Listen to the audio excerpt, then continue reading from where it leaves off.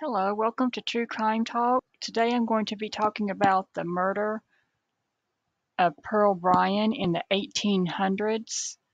I thought it was an interesting case. I found this article online from the Louisville Courier-Journal from 2022, from May 4th, 2022, and it talks about the case of Pearl Bryan from the 1800s.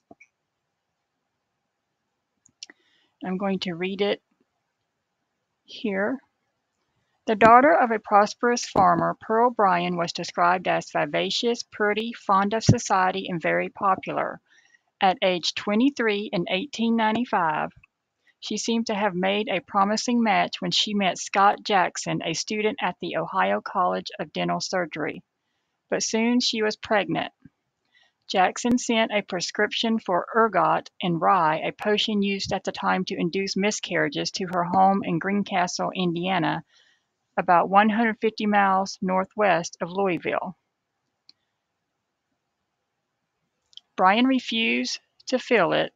With her pregnancy about to show, Jackson told her to meet him in Cincinnati, where he was in school. So I gather from reading this article that they were not married and she got pregnant and she wanted to keep the baby, but her boyfriend was trying to get her to induce an abortion by giving her some chemicals.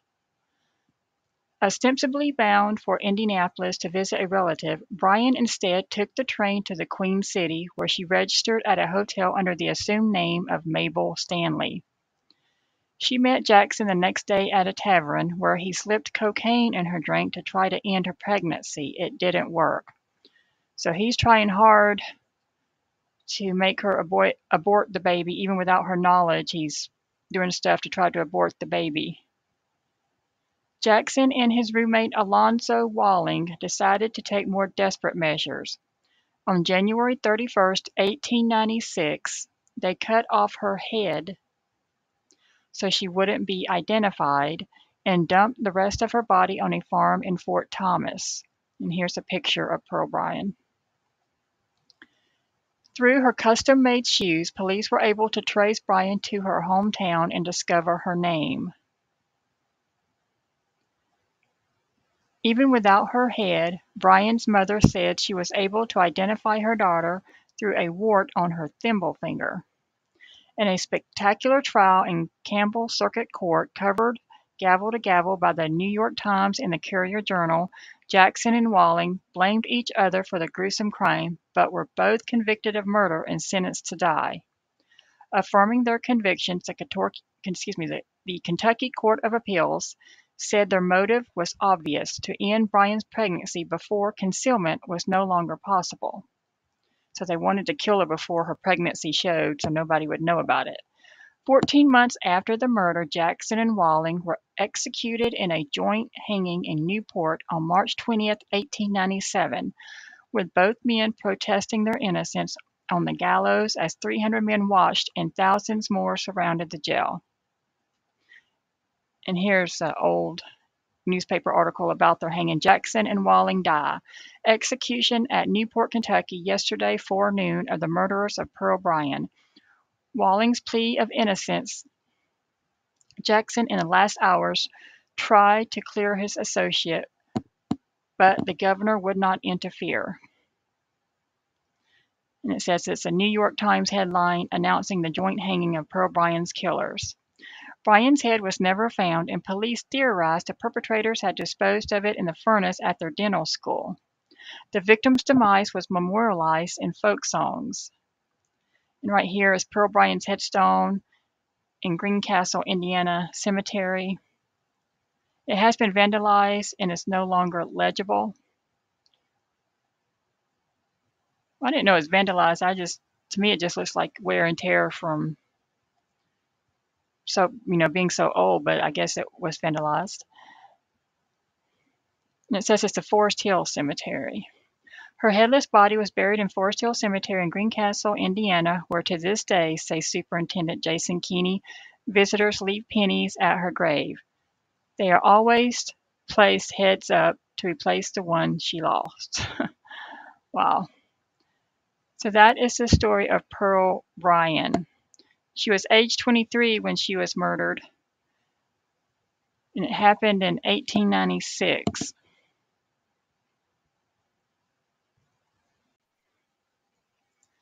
And here is a website called Find a Grave, where it has Pearl Bryan's gravesite information. It says she was born October 25th, 1872, in Greencastle, Putnam County, Indiana. She died January 31st, 1896, age 23, at Fort Thomas, Campbell County, Kentucky. And she's buried at Forest Hill Cemetery in Putnam County, Indiana. And it says, on January 31st, 1896, Pearl traveled from Greencastle, Indiana to Cincinnati, Ohio to meet the man she hoped to marry. Instead, on February 1st, 1896, her body was discovered in a remote field. The discovery of her body led to one of the most sensational murder cases in northern Kentucky history. During the trial, locals sold souvenir products bearing Pearl's name. So I guess it was a famous or infamous trial like we have today for maybe O.J. Simpson or some other celebrities like that. Her fame being created from mystery and legend. She is famous for supposedly being one of the many souls that haunts Bobby Mackey's music world in Wilder, Kentucky, located near the site where Pearl's body was discovered. So this was a very famous trial at the time. I guess I can't think of the lady's name now. The lady who was just convicted of killing her kids in Idaho, and her boyfriend or her husband who's going to go on trial soon for that. So I guess at the time this was a big deal all across the United States. Let's look at her pictures.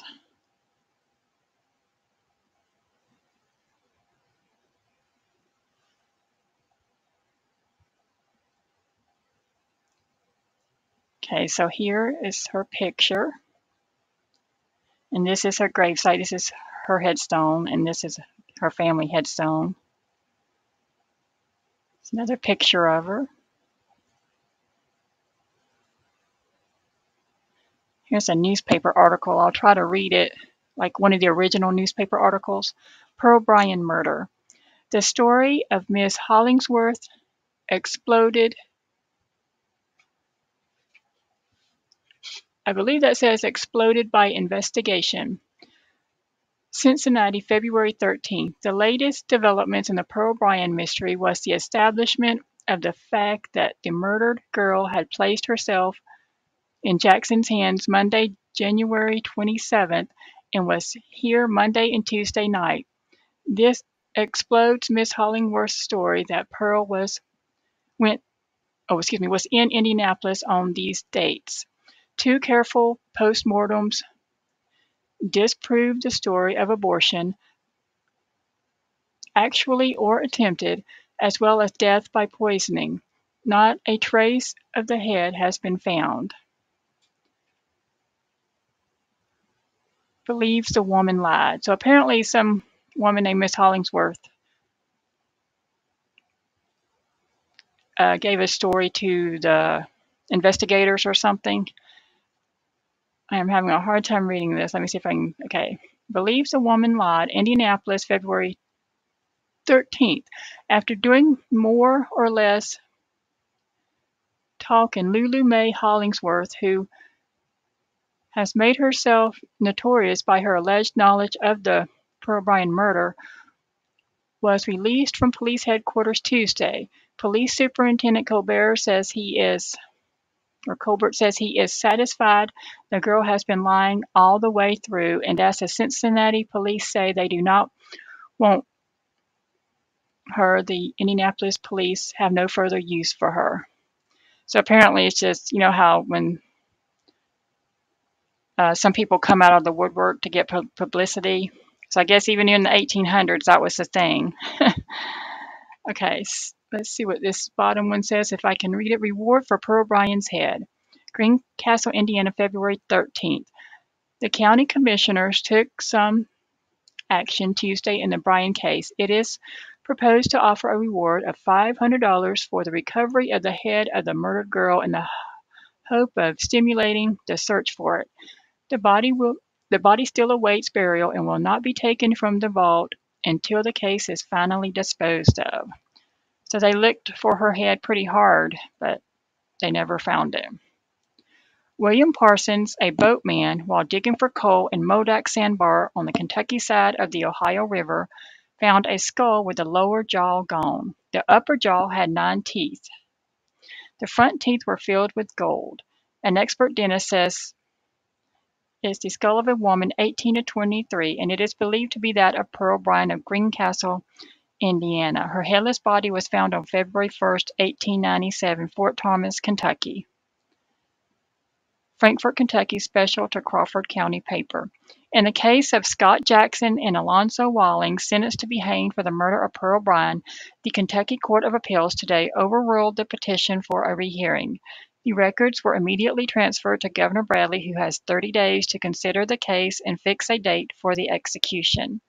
On February 25, 1897, Sheriff Plummer of Campbell County, Kentucky, received the death warrants in the case of Scott Jackson and Alonzo Walling, directing him to carry the warrant into execution between sunrise and sunset of the 20th day of March. This gives the sheriff power to make 2 executions or of hanging them both at once.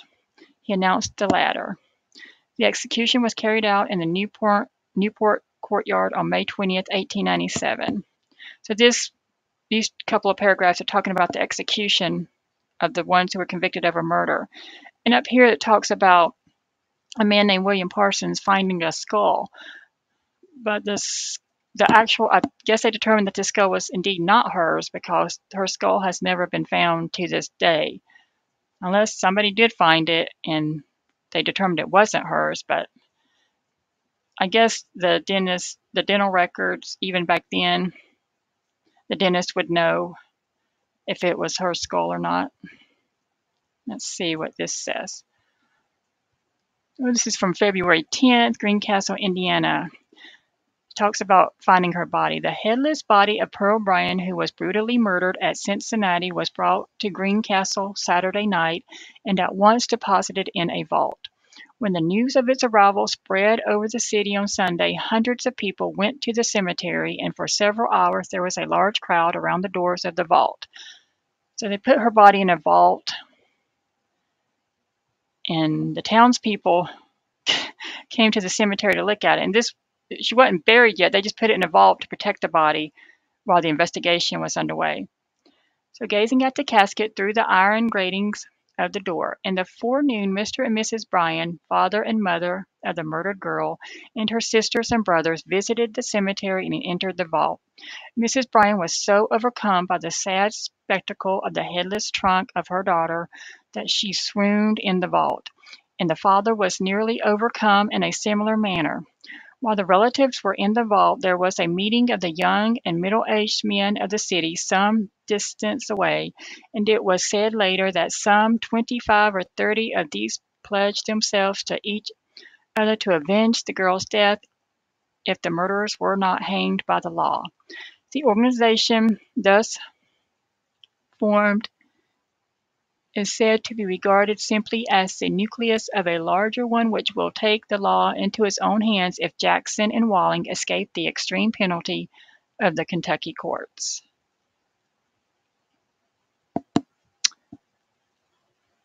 See, and I guess this is like a poem that was written about her. A lot of folk songs and poems was written about this case, about Pearl Bryan, so this might be a poem or folk song.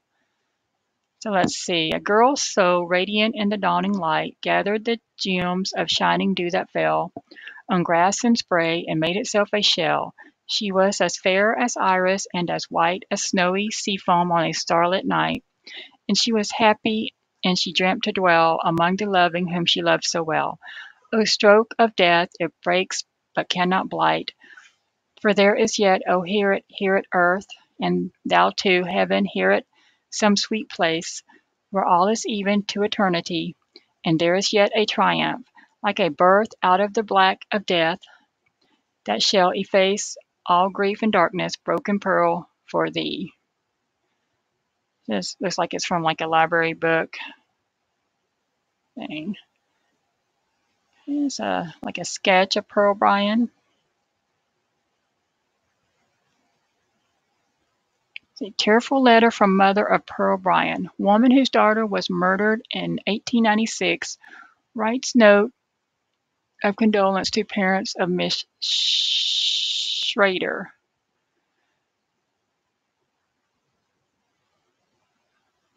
Probers still hope, but see little light. Investigators at Bedford are without a definite clue in murder case. So this is too small for me to read. So I can't read it with my bad eyesight. But apparently, after Pearl Bryan was murdered, another murder happened somewhere else, and her mother wrote a letter to the parents of that child to express her condolences to their daughter, who was apparently murdered also in a different case. I would like to read that, but I can't. It's just too small. Let me see if I can. See, even if I make it bigger, it just gets blurrier, so I'm not going to be able to read that. But it's on Find a Grave if anybody has better eyesight and wants to look that up. Let's see. Find Pearl Bryan's head. February 18th, Cincinnati. C.H. Glandorf, a contractor who has the contract to fill the ground between Newport and Dayton, Kentucky, across the river from Cincinnati, yesterday discovered a skull that is believed to be that of Miss Pearl Bryan, the Greencastle, Indiana girl who was murdered and her body decapitated on February 1st, 1896 by Jackson and Walling, Cincinnati medical students. They were actually dental students, to my understanding, who were afterward hanged. Her headless body was identified by her mother, but the head was never found. The measurements of the skull tally with the measurements of those of Miss Bryan's skull. So I guess every skull they found during this time around her death and for years after, they assumed it was hers, but to my knowledge, her actual skull has never been found. So apparently they just find skulls randomly a lot. Okay, and there's Pearl Bryan again. Identified the Fort Thomas victim, Pearl Bryan, daughter of an Indiana farmer living near Greencastle, the murdered girl. Her mother recognizes the clothing and shoes. Scott Jackson, a young dental student, arrested in this city, charged with being her slayer. So this is the Find a Grave website, where it has this information, and it has her siblings. She came from a big family. She had, I think it was 12 siblings altogether. So this website has some of her siblings listed. Let's see, 1, 2, 3, 4, 5, 6, 7, 8. So this is 8 of them, but I think she came from a family of 12 children. This is her parents, Alexander Stanford Bryan and Susan Jane Farrow Bryan. So her dad lived till 1901 and her mother lived till 1913. Oh, and then they got a thing for infant babe Bryan. So I guess this is for the baby that she was carrying. Yeah, because there's the father, Scott E. Jackson, which was the man, one of the men hanged, her boyfriend, who was hanged for her murder. So, wow. Taken from mother and family too soon, Babe Bryan. January 31st, 1896. This child was murdered by father at 5 months gestation, along with mother. So, this was the case of Pearl Bryan. And to this day, as far as I know, her head has never been found or been confirmed to have been found. But if you've ever heard of Bobby Mackey's Music World in Wilder, Kentucky, it's said to be haunted for several different reasons. I think BuzzFeed Unsolved did a video about this place. I'm pretty sure they did. Seems like I remember watching it with, I can't think of their names, but if you're into true crime or BuzzFeed Unsolved, you know who I'm talking about. The boys. I can't think of their names right now, but on BuzzFeed Unsolved, and I will link that video if I can find it down below this video, so y'all can watch that about Bobby Mackey's if you're interested in that. It's like they're like going on a ghost hunt there or something like that. But, so that is the case of Pearl Bryan. May she rest in peace. And people who go to her grave, they put pennies on her grave and put them heads up for her head that has never been found.